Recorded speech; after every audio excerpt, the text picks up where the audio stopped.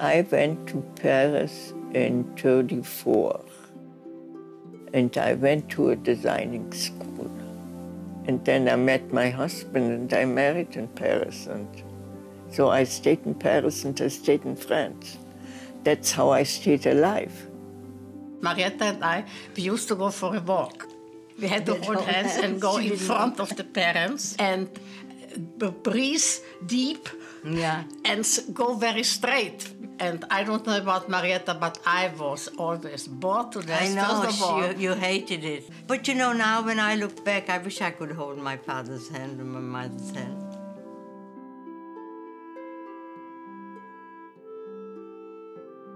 I grew up in Czechoslovakia, and my childhood was the happiest time in my life.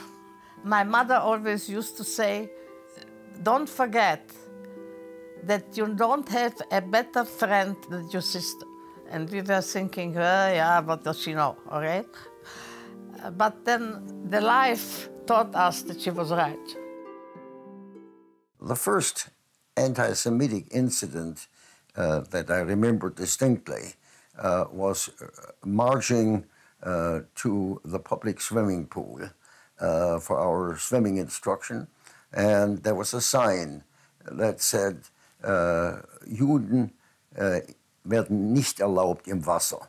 And I stepped out of line, and the teacher said, what's the matter? And I said, well, can you read that sign? It says, Jews are not permitted to pollute the water. As soon as the Nazis came to power, which was January 30th, 1933, almost immediately, Jews began to experience assaults. There was a boycott of Jewish stores all over Germany.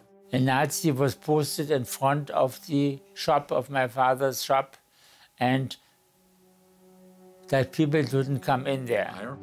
But as the Nazis prepared for a European war, they stepped up their measures against the Jews. I remember Nazis marching in the street with brown shirts and sang a song.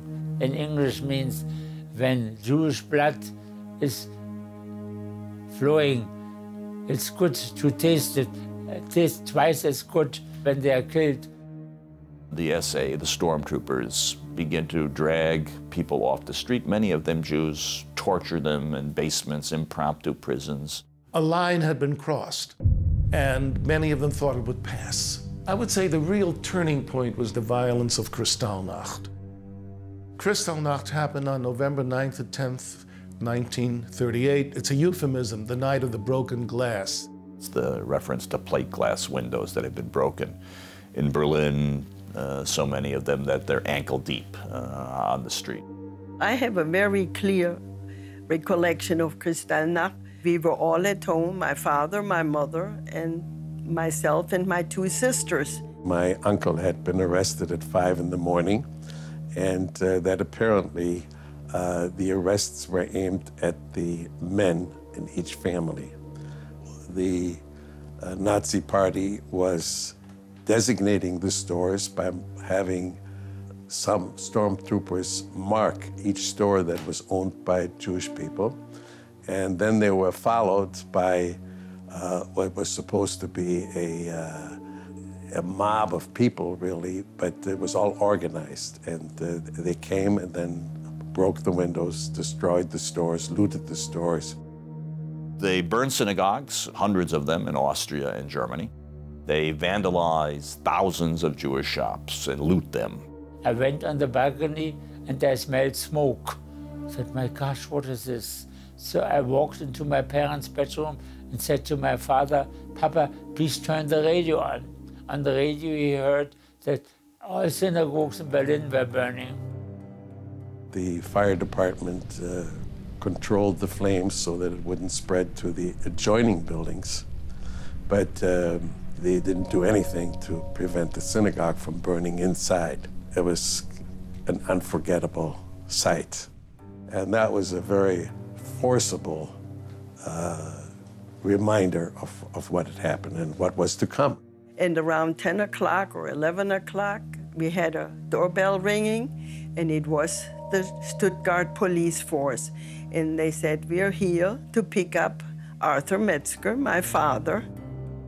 They kill 100 Jews and arrest 30,000 Jewish males and send them to concentration camps. My father then was in Dachau for 4 weeks and was finally released, totally bald, totally emaciated.